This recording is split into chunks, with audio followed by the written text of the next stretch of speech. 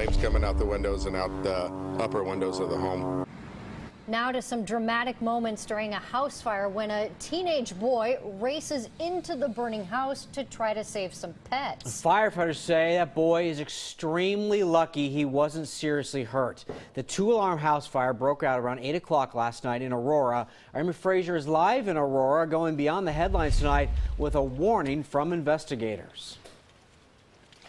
Well, firefighters tell me that this fire actually started in the kitchen. When they first got the call for help, they say they were told that everyone made it out safely. They later learned a teenager went back in to try and rescue pets. Take a look at this. This is what the fire looked like last night. There were giant flames shooting from the window. Firefighters say the family has about 13 dogs and a pig.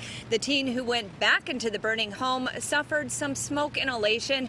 He's expected to be okay, but firefighters say they strongly advise against going back to save pets. It can be a huge risk to your own life.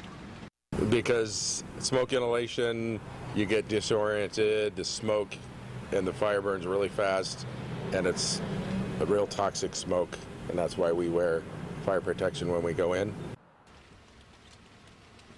Firefighters say the home is about 100 years old. The wood house burned hot and fast. The fire quickly spread to the attic. It took about 30 firefighters several hours to put out the blaze. The exact cause tonight remains under investigation, although firefighters here tell me it's not a suspicious fire. They've been able to rule that out. The Red Cross is now assisting the family. Reporting live in Aurora, Amy Frazier, KOIN 6 News. Thanks, Amy. Let's go.